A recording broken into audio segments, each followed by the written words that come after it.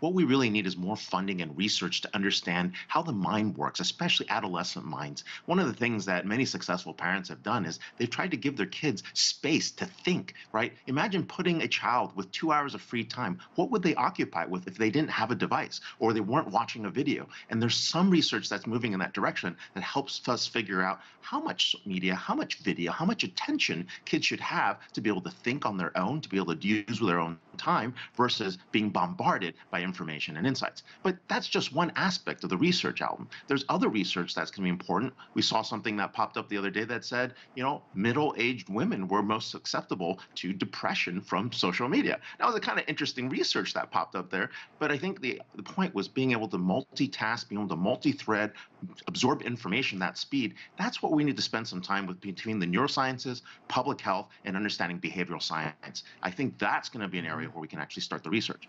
Now, is that industry working with academia, working with policymakers to fund that research? I think that might be the right path, but we should follow the science, because if we don't, we're going to continue to make policy decisions that are irrational, ideological, and not founded by any sense of data.